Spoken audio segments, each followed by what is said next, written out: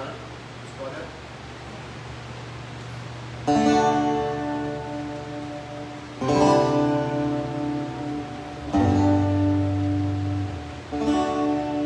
Good night. Welcome to Calvary Chapel. Let us pray. Lord, it's just going to be good to worship you and forget about today and tomorrow and later tonight. Just you and us in this building tonight, Lord. We want to bless you. Lord, we want to exalt you on our praises. We want to lift you up. And we know, Lord, as that happens, that our hearts just get in line with you. And Lord, you will minister to us tonight through your word. And you will touch us. You will conform us into your image. The Holy Spirit, you, Holy Spirit, will do that. So thank you so much that you care for us so much, that you live inside us and you lead us and you guide us. Be glorified. In Jesus' name we pray. Amen. That's almost wrapping there, man.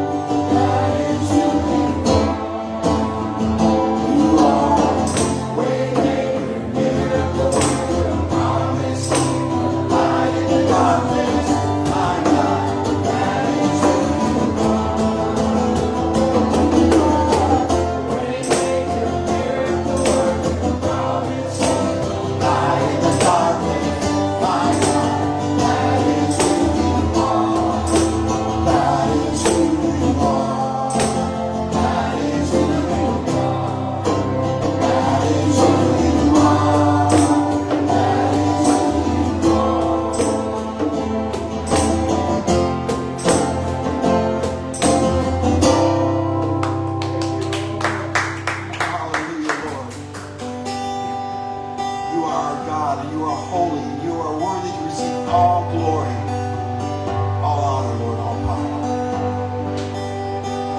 Thou art worthy. Thou art worthy. Thou art worthy, O Lord. Thou art worthy to receive glory, glory and honor and power. For thou hast created as all things created. Thou hast created all things, and for thy pleasure they are created. Thou art worthy, O Lord. Thou art worthy. Thou art worthy. Thou art worthy, O Lord. Thou art worthy to receive glory, glory and honor and power. For thou hast created as all things created. For thou hast created all things, and for thy pleasure they are created. Thou art worthy, O Lord.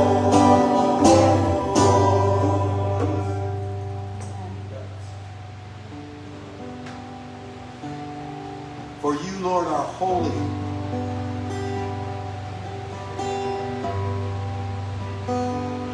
And worthy, Lord, to receive all praise, all worship. You are worthy, Lord, that we would open our hearts to you and lay our lives down before you. For you are good. You are love. You are full of grace and mercy, Lord, and you pour it upon us. Thou art worthy. Thou art worthy.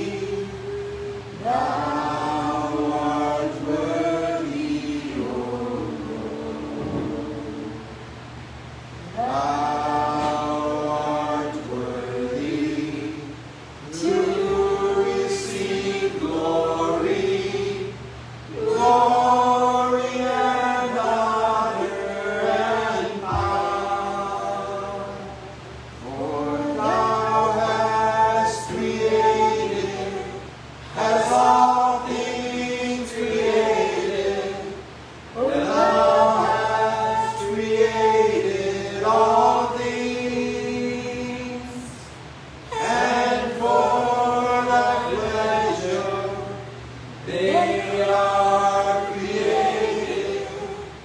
Thou art worthy, O Lord. Amen. Why don't you say hello to somebody as we get ready here? Hi, everybody.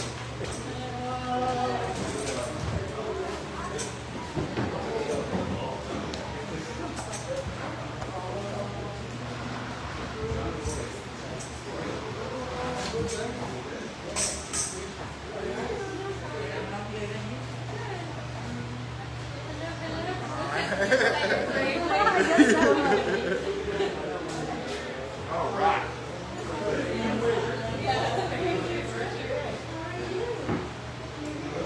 I hate to say that was fun, but that was fun. At least I had fun. Worship the Lord.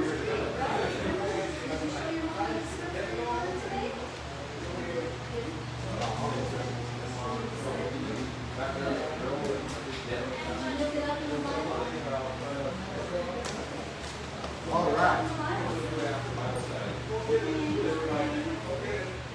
Exodus chapter 20. Mr. Mike, you came. Chapter 20.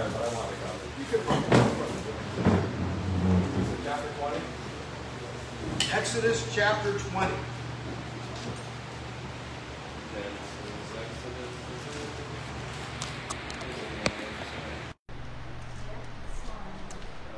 Amen.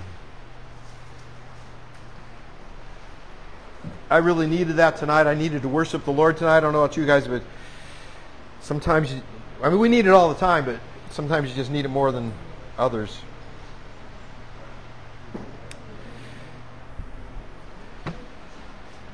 Well,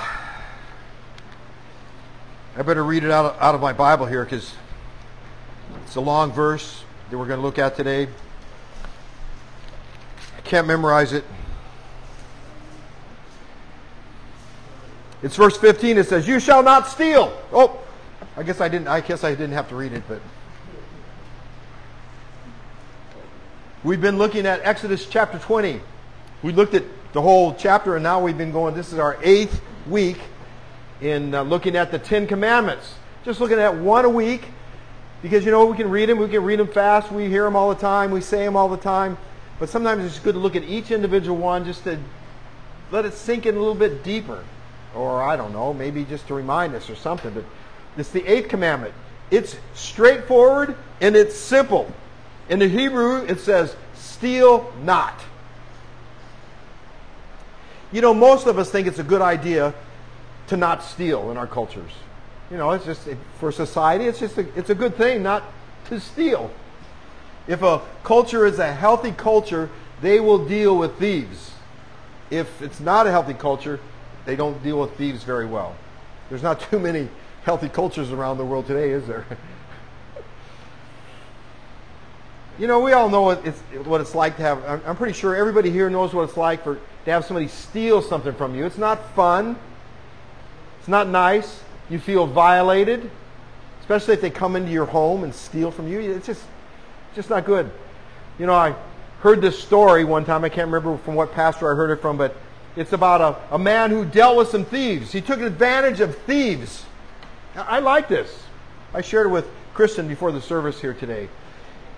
He found an ingenious way to get rid of his garbage. He wrapped it up nicely, like he went shopping, and put it in the front seat of his car and left the door unlocked, and the thieves would come and steal his garbage.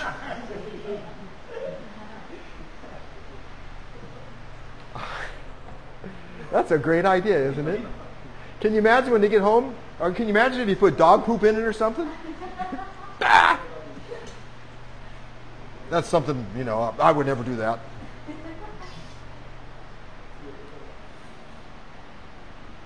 We understand that taking something from somebody it doesn't belong to us is wrong. And we teach our children at a young age not to steal. Romans 2:21 says, "You therefore who teach one another, do you not teach yourself? You who preach that a man should not steal, do you steal?" Do we steal? Well, those of you who are from the United States, I don't know how it is here in Belize, but there's this organization in the United States called the IRS, the Internal Revenue Service. It's the tax man. You get the tax man here, right?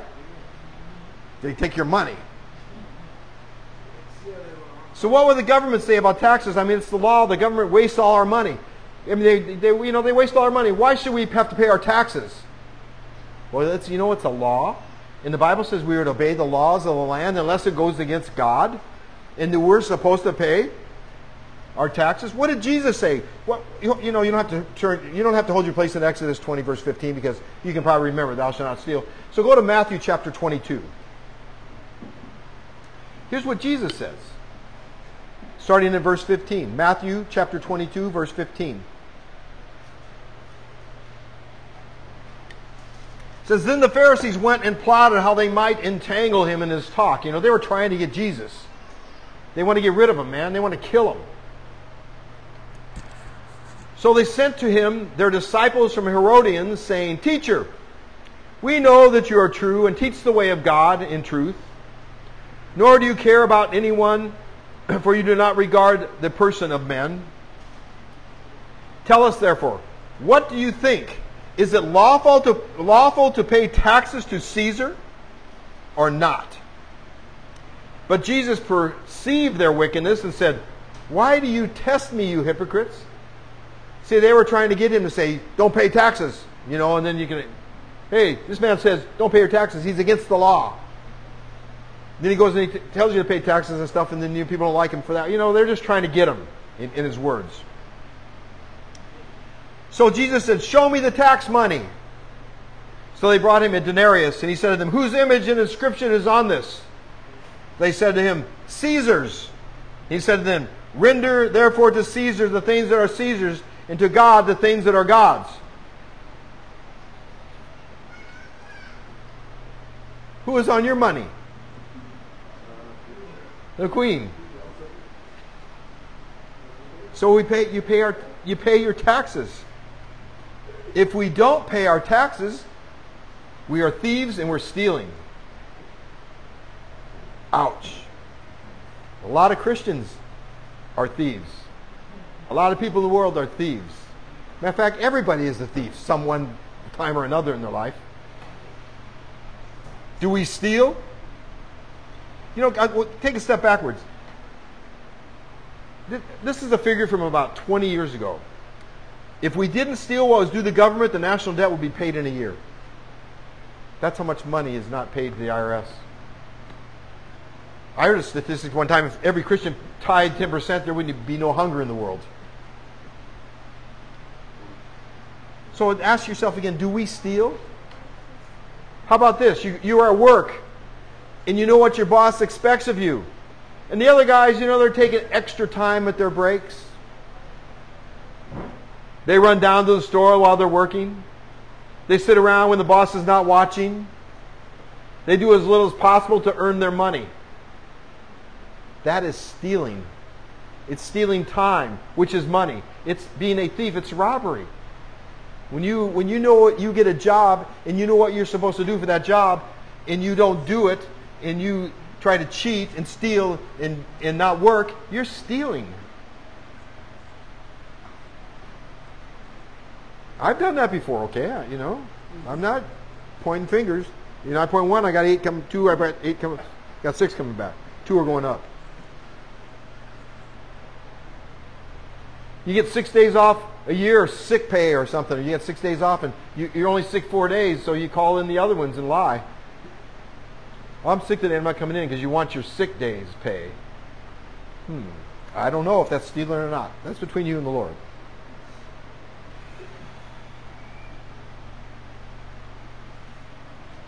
Have you ever went in the store and they gave you too much change? Praise God, hallelujah. Look at that, man. I got 20 cents extra. And you don't give it back? That's stealing. That's not your money. Let me give you a little testimony. I was always in business for myself. And I had seasonal kind of business. But, I wanted to do something to get out in the community one time. And there was this job opening at a spa up in Lake Tahoe in this casino. And there was a spa where they had a pool and people worked out, and sat in the jacuzzis and stuff like that. And I thought, I didn't need the money. I wanted to get out and share Jesus with people. And I knew working in the spa, I would just check people in and out. And I could just sit there and read the Bible and study the Bible while I did that. And if somebody came along, I could share Jesus with them. And it was such a blessing because one of my best friends in the whole world, he was in that spa and he wasn't saved. I didn't know him before that. And I shared Jesus with him. The guy came to the Lord and we played music together for years, and he's a great friend of mine. So it was a very fruitful little job. I only had for maybe 2 months is all I did it. But my first paycheck, I was getting like that week or something, 4 days pay or something I had coming. And so I got my paycheck. There was 5 days pay on it. And I grabbed it and I sat in my car, I opened it up, I looked at it. Wow. Hallelujah. I got an extra day's pay, man. I was like so excited. I had an extra day's pay. And I started to drive off, and this little still voice says to me, that's not your money. Okay, God, I'll go back. I couldn't take it because I felt like I was stealing because, I didn't work for that money. So I went back to, the cashier at the club that passed out the checks and stuff. I go, you guys paid me 1 day extra. And she goes, what are you doing back here? What's the matter with you? And I said, well, I'm a Christian. I believe in Jesus, and I believe I'm stealing that money, so I don't want to take it because it's stealing. She's just like, looking at me like, whoa, dude. So she takes a check and she goes back and she comes back. She says, you got a day's vacation pay or a holiday pay for one of the days. It's yours. Oh, okay, I left. I got it anyhow. But can you imagine if I would have taken it and I didn't deal with it? It would be on my mind and my heart today, my conscience. I've tried to go back and as much as I could in all my areas of my life and take care of things that I dealt with. I'll give you another one example in just a little bit. Well, then what do you do, man? I mean, how do you not steal? I mean, how do you stop this, besides being aware of it? Well, Ephesians 4:28 says this. It says, let him who stole steal no longer, but rather let him labor, working with his hands what is good, that he may have something to give him who has need. That's the way out of it. If you steal no more. The problem with some thieves is it's easy money. It's addicting. If you go into somebody's house and you steal a bunch of stuff and you get $500 or maybe $1,000 worth of stuff and you're only there for 15 minutes and you just made $500 because you stole the stuff and you sell it, and then you have to go to work the next day for $60 or $70 for the day. It's much easier to go in somebody's house and take some stuff, right? So it's addicting. Addicting. So he says here in Ephesians 4:28, number one, he says, number one way to not steal, work with your hands. If you have a tendency to steal, work hard. God didn't give the curse to man to work hard, to help us. He gave it to us. It keeps us from being a thief. It keeps us out of trouble. Work keeps us out of trouble. When you have idle time, man, trouble, problems. Work. If you don't work hard, you get self-worth. You kind of get low self-esteem. Although I don't really believe in low self-esteem. I believe in His esteem. I don't believe in self-esteem. I believe in His esteem. Because some people will tell you, you need a better version of yourself. No, I don't. I need a better version of Jesus in me, not of myself. Because myself stinks. The flesh is wicked. And that's going around in the world today. That's passing on now. The secular world is, you need a better version of yourself. No. If you're a Christian, if you get a better version of yourself, you have a lesser version of Jesus. You need a better version of Jesus in your life. And you don't need self-esteem. You need His esteem. You need Him in your life. And your esteem will be good. Jesus even says, do the extra. Because when you feel you can't work and stuff like that, you get depressed, and no sense of accomplishment and things like that. So Jesus tells you, work hard. And not only that, He says in Matthew 5:41, He says, and whoever compels you to go 1 mile, go with him 2. Your boss tells you to do something? Well, do it twice. Do it for Jesus, not for him. Because when you go to work, you're working for Jesus. You just happen to have a worldly boss. And you work for Jesus, you work harder. Work twice as hard as your boss wants. The only problem is the other employees don't hate that. Slow down, slow down, slow down. I got taken to the cleaners when I first moved here. I didn't know. I need to get my yard hoed. Get it cleaned out, get all the weeds out and stuff like that. And there was nothing in my yard that time but just some weeds and stuff like that in our little house sitting there. And I paid these 2 guys that weren't from this village, but they were from a village out in Santa Cruz or something, not Santa Cruz, but one of the Mayan villages. I paid them to hoe my yard, and they charged me $400 and took 4 days to hoe my yard. 4 days. $400. This was 17, 18 years ago. And then the next guy I hired, he wanted $40, and he did it in a half a day. He did it in 4 hours. I thought, something's wrong here. That's not right. If somebody underpays you, you know, you go to work for somebody and they're not paying you as much as you think you should get or what the job is worth, and maybe they aren't. Maybe you feel it's a $50 job or a $60 job and they give you 30 or 40. Well, don't take the job or work. Don't steal the money by being lazy. Well, because I'm told by people, well, it takes us longer to do it because it's only a $50 job. We're getting paid for $50, so that's how we're going to work. That's how people work here. That's not right. That's thieving. That is stealing. Sorry. Not just here in Belize, but you in the United States online watching. You. Oh, man. I felt like Jimmy Swaggart there. You sinner. No. No. Erase. You klutz.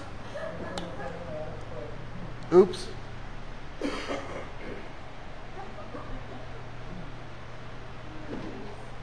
I got carried away, I'm sorry.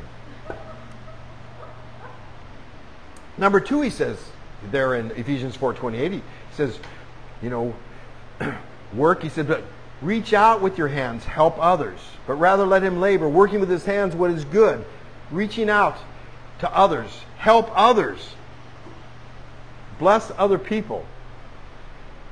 You know, you don't work hard to bless yourself. We should work hard to bless other people. It keeps us out of trouble. It keeps your focus on the things of God and not on yourself and the things of the world. It'll change your attitude. And it will bless you when you help other people. It's a blessing. And you won't be a robber. You'll be a giver. And then when you stand before Jesus one day, you'll be blessed. I guarantee you. It'll be a blessing. I'd like to stand before Jesus and him say to me, "Oh, well done, good and faithful servant. Come on in to my rest." Then to hear, "Come on in." Didn't do nothing.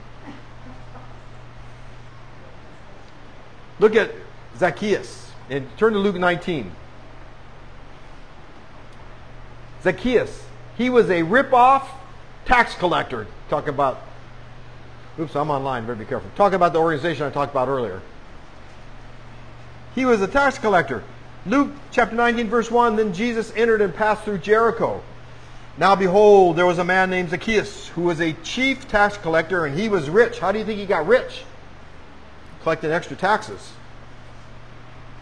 And he sought to see who Jesus was, but could not because of the crowd, for he was a short guy. He was a little guy.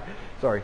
So he ran ahead and climbed up a sycamore tree to see him, for he was going to pass that way. And when Jesus came to that place, he looked up and saw him and said to him, "Zacchaeus, make haste and come down, for today I must stay at your home." Can you imagine that? Can you imagine being Zacchaeus? Can you imagine? There you are, and there's Jesus coming, and you just want to see who he is. And there you climb up in this tree so you can see him, and Jesus says, "Jim, come on down. I'm going to eat at your house." Wow. You know, Kerwin and I were talking today, you know, about idols, you know, and basketball stars, and, you know, people, you know, of fame that sometimes we give worth to that we shouldn't give worth to. That's it. You know, and you read in Psalm 15, it says, don't give the vile person, you know, don't give them that worth. Don't do that. So we're talking about that today. But Jesus, we can give him all the worth there is. We need to put Jesus on our pedestal. We need to put Jesus on the throne and give him that worth. Not somebody else, not some idol, but Jesus. And this one, here is Zacchaeus, man. Wow, me, man, he's going to be honored. Jesus wants to eat it. Did you know you can have Jesus eat at your house too? Have you ever thought about that? I mean, when you sit down to eat and you pray, if you pray when you eat, I like to pray before I eat every meal. I like to pray during my meal. I like to pray when I eat candy and cookies and ice cream. You know, I always pray that, you know, Lord makes good things for it in my body. You know, I don't know if he does and he honors that, but I ask him anyhow. But when I eat, I just like to talk to Jesus. Because he's there. He's there. I've known some people that have a chair at their table for Jesus. Because he's there. He's there. This guy, he's going to receive him into his house. But you can receive him into your house all the time. Everywhere you are. He's there. So in verse 6 there, it says, so he made haste and came down and received him joyfully. But when they saw it, that's the people, they all complained, saying, he is gone to be a guest with a man who is a sinner, because he was a tax collector. See, Jesus went to the sinners. He didn't go hang out in the churches, man. He went to the churches, but he didn't hang out there. He went to the prostitutes. He went to people like me and reached out. And the people complained. You know, if those of you who saw Jesus Revolution, you saw it in the movie, didn't you? In the movie Jesus Revolution, there were the hippies and there was the people that, you know, wear their suits and ties in their church, and they were very proper, and the hippies were barefooted like this. And then people didn't want them to come in. And Chuck Smith said they could come in because what? Jesus said, come on in. Guess what happened to them? They got saved and put some shoes on.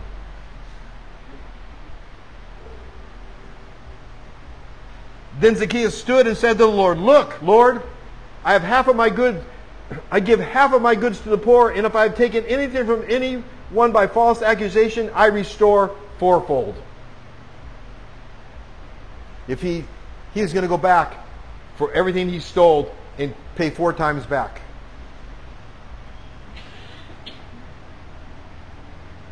When I was in my 20s, early 20s, and I was making jewelry,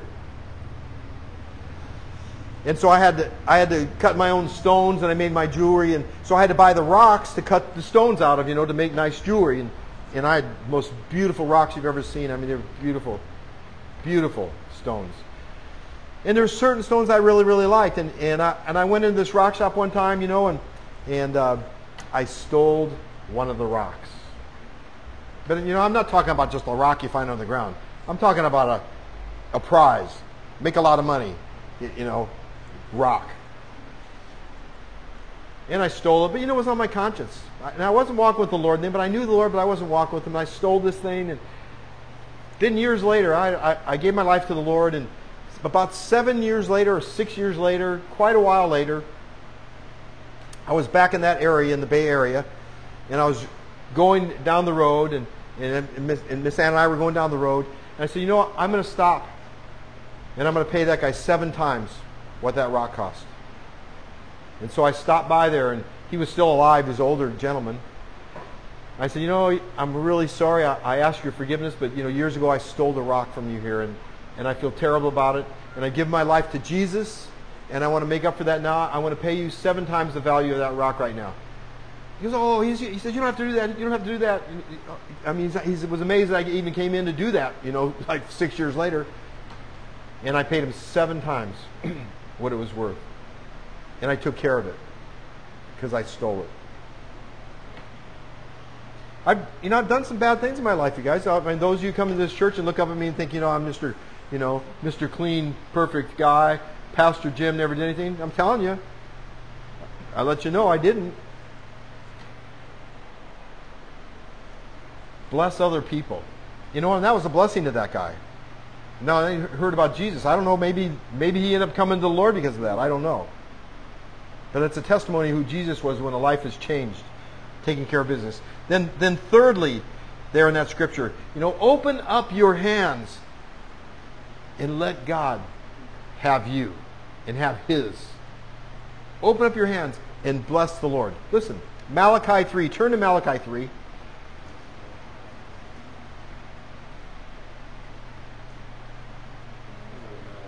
Malachi 3, just before Matthew.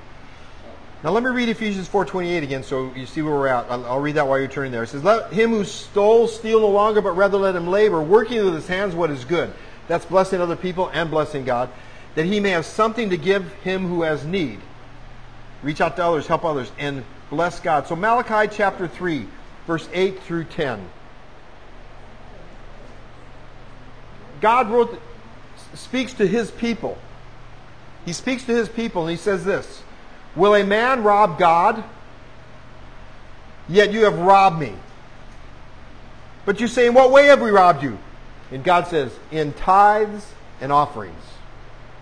He says, you are cursed with a curse, for you have robbed me, even this whole nation. Bring all the tithes into the storehouse, that there may be food in my house. And try me now in this, says the Lord of hosts.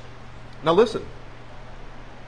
God wrote this in the Old Testament under the law to the people. It was a law to tithe 10%. We are not under that law any longer, right? But I believe we should still be tithing, and we should start at 10% and offerings above it. I mean, that's just what I'm not telling you have to. It's between you and the Lord. You don't have to give anything ever.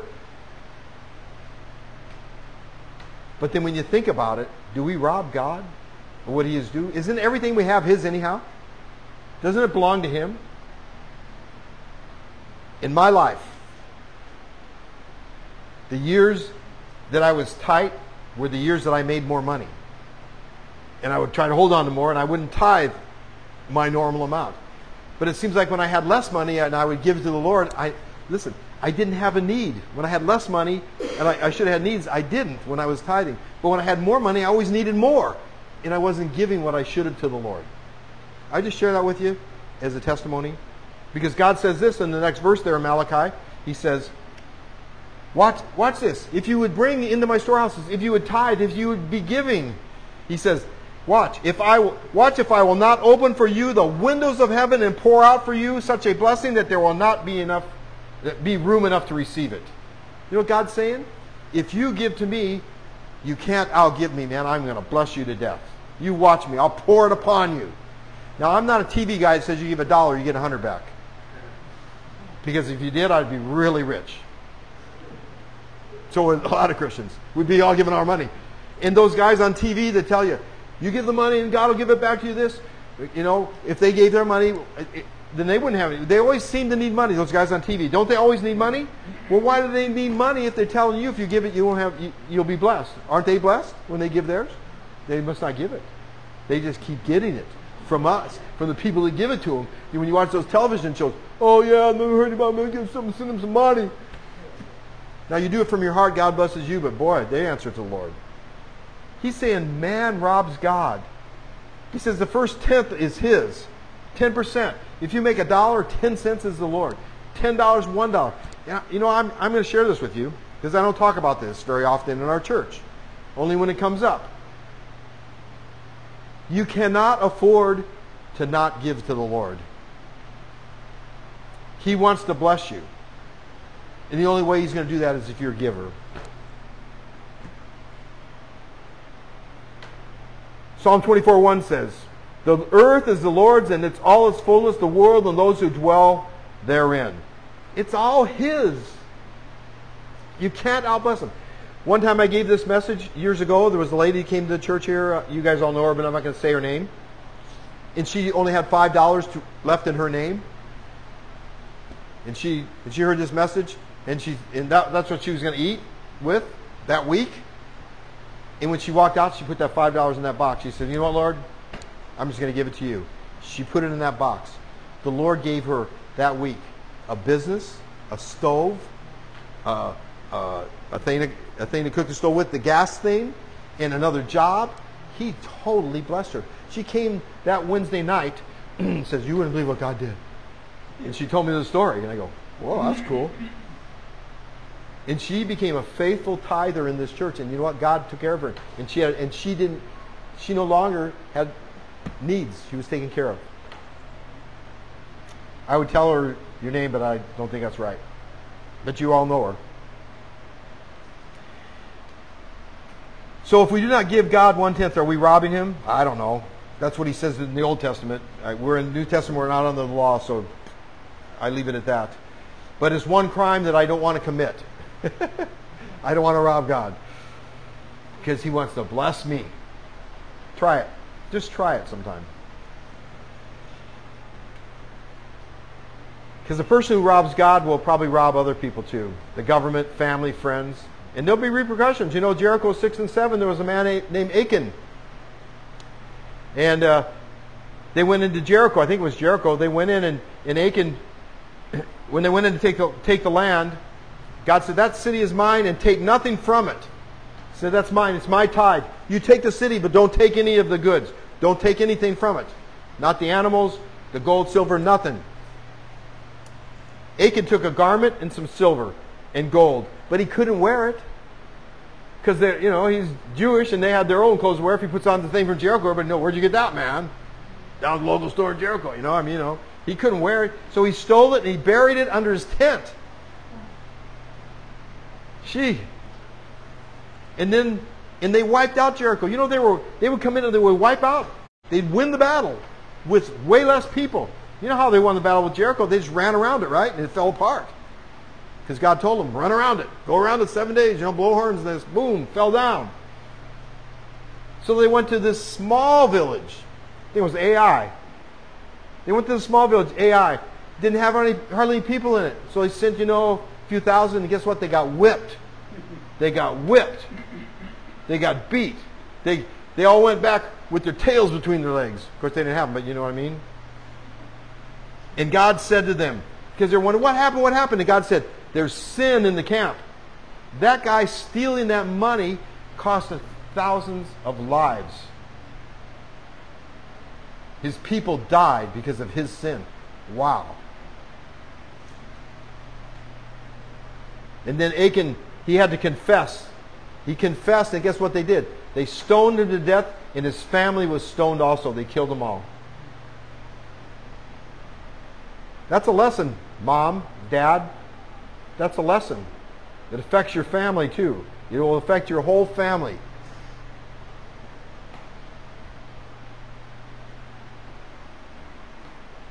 Work. Help others. Tithe to God. And then number 4, you know what? Look at his hands.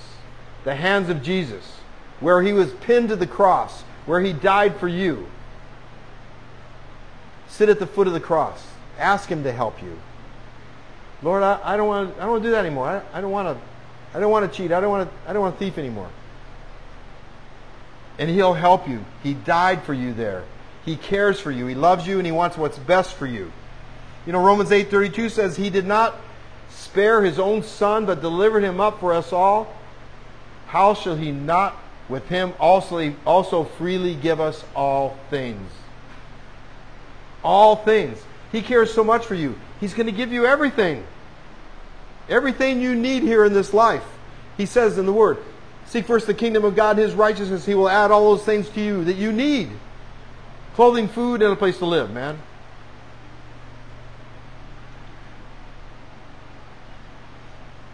Psalm 84:11, for the Lord God is a sun and a shield. The Lord will give grace and glory.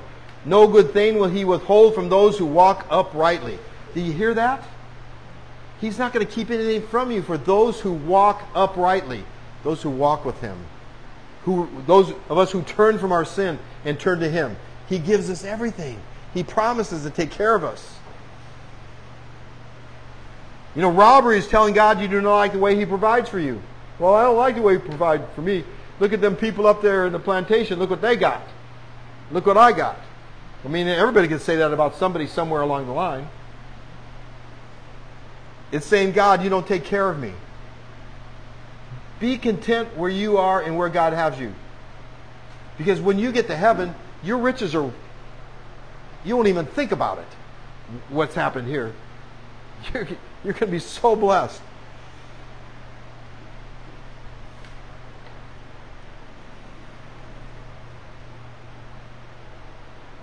I know there's this O. Henry short story. O. Henry wrote a lot of short stories, and it was one called The Monkey Paw, a magical monkey paw, where you got three wishes when you held it in your left hand. And this man, he got the monkey paw, and he wished for $1 million. Next day, a telegram came. He had $1 million because his son died, and it was insurance.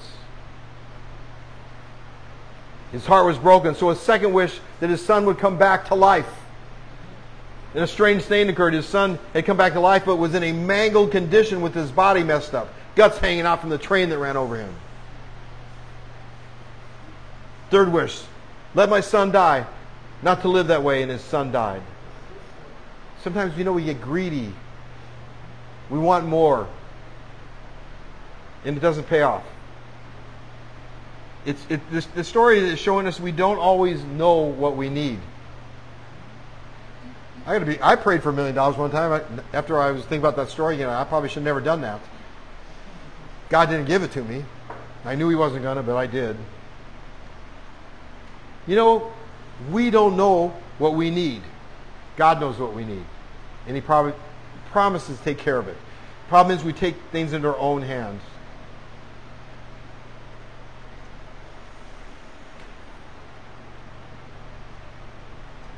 Turn to 1 Corinthians 5. I'm going to end with this scripture. And 1 Corinthians chapter 5, verse 5. I think it's 1 Corinthians 5. Oh my goodness. Well, it's verse 5. It's one of the chapters in Corinthians, and it starts in verse 5. How's that? Now, I say this to your shame. I didn't put... Is it chapter 1, verse 5?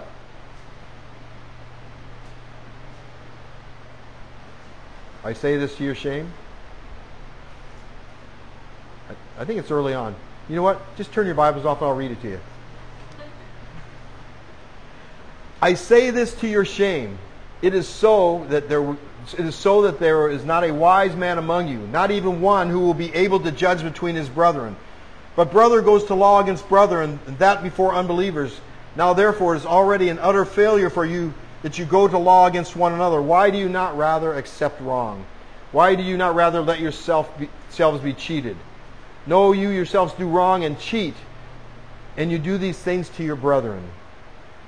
Do you not know that unrighteousness will not inherit the kingdom of God?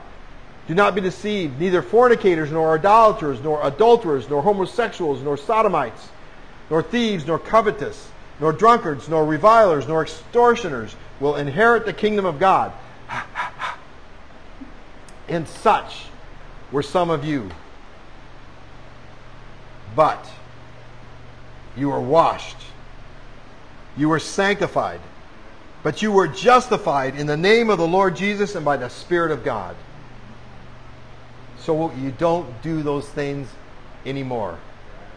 You don't practice those things. You don't figure out how to rip off people anymore. You know who God is. Hey, so maybe you're poor or we're poor. God knows that. Maybe it's the place that you are, that you need to be, so He can reveal Himself to you. If we believe God is in control, He is in control of where we are at. And if the sooner we realize that and become content in those circumstances, He can bless us. You know the holes in His hands? They say that He knows best for us. And He wants best for us. He will take care of us. He will give to us what is right for us. So we don't have to steal. We don't have to covet. We don't have to do those things anymore. So He says, stop it. If you're doing it, stop it. If you're thinking about doing it, stop it. For those in the United States, tax time's coming up. Be careful. You heard, Lord, the flesh is so wicked. And it's so easy for our hearts to deceive ourselves, to thinking even we're doing, well, Lord, but Lord, look what they do with the money. I'm not giving my money to them because look what they're using it for. But you say, obey the law of the land. And that's the law. So help us in that area, Lord. Maybe we just have it in us, in our flesh, that we just like to borrow things and not give them back, Lord. Well, not anymore, Lord. Convict us. Give us the strength and the power to overcome that sin in our lives. Let us steal no more. That our lives would glorify You. That, Lord, that would not be a wall between You and us.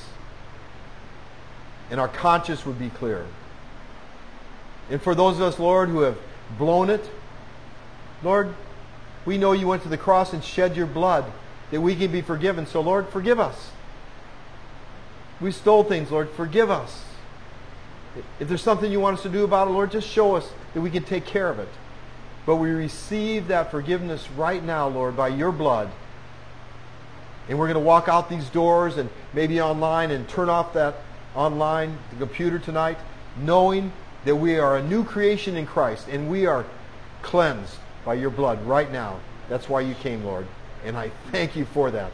And I thank you, you came out of that grave and you're alive and you live in us by the Holy Spirit. So have your way in our hearts. Go before us. In Jesus' name we pray. Amen. Amen. Amen. All right, you guys. Well, God bless you. We need to put the chairs up. Was there any announcements, Anna?